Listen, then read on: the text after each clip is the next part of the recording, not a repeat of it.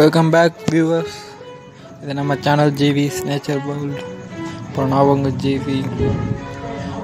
இதுக்கு முன்னாடி நம்ம சேனலை சப்ஸ்கிரைப் பண்ணாதவங்க சப்ஸ்கிரைப் பண்ணிடுங்க. சரி, ஓகே. இன்றைக்கி பார்க்கும்போது தான் நேச்சர் பற்றி பார்க்க போகிறோம். நம்ம சேனலோட சைடு ஷோ அதுக்குள்ளே போக போகிறோம். தி இன்ட்ரெஸ்டிங் ஃபேக்ட்ஸ்.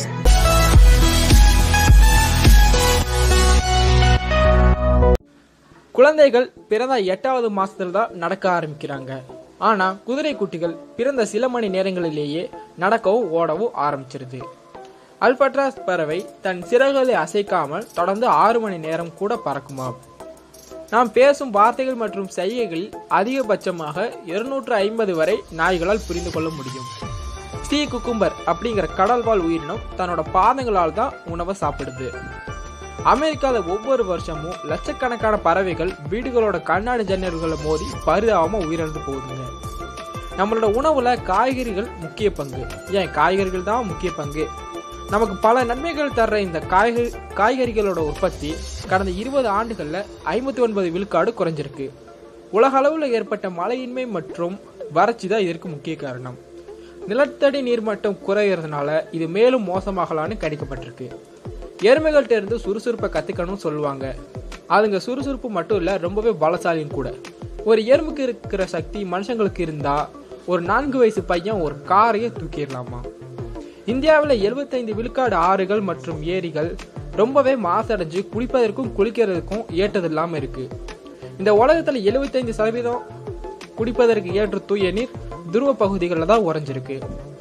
நம்ம டிவியில் பார்த்துருப்போம், ஆற்ற கடக்கிற விலங்குகளை முதலைகள் ரொம்ப ஆக்ரோஷமா வேட்டையாடி சாப்பிடுவோம்.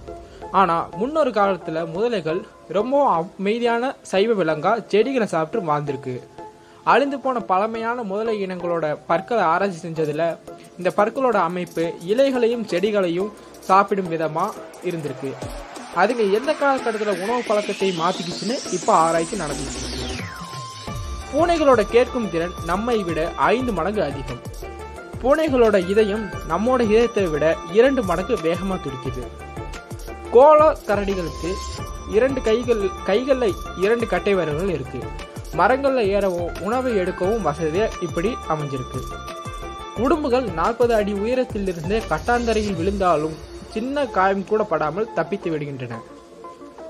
இந்தியாவுக்கும் வங்கதேசத்துக்கும் வெகு நாட்கள் இருந்த ஒரு நிலத்தகராறுக்கு இயற்கையும் முடிவு கட்டிருச்சு. 2 நாடுகளும் சொந்தம் கொண்டாடிய அந்த தீவு கடல் நீர் மட்ட உயர்வால தண்ணிக்குள்ள போயிருச்சு.